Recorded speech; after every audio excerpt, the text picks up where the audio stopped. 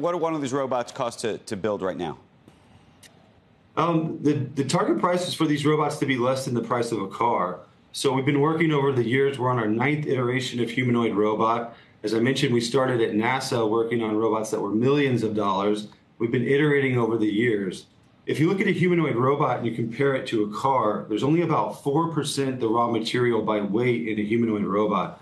So these robots are going to get much more affordable over time, and this is the very beginning of really getting them out into the world in a big way.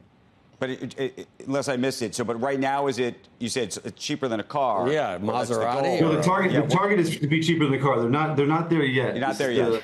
Yeah, exactly. But is that like $500,000? You're not there yet, or is it still $1 million? The target price for us, the target price in the very beginning is to be sub $50,000 for a robot. So we're not quite there yet. We're still in the pilot phase of these robots, and we're just now starting to scale them up.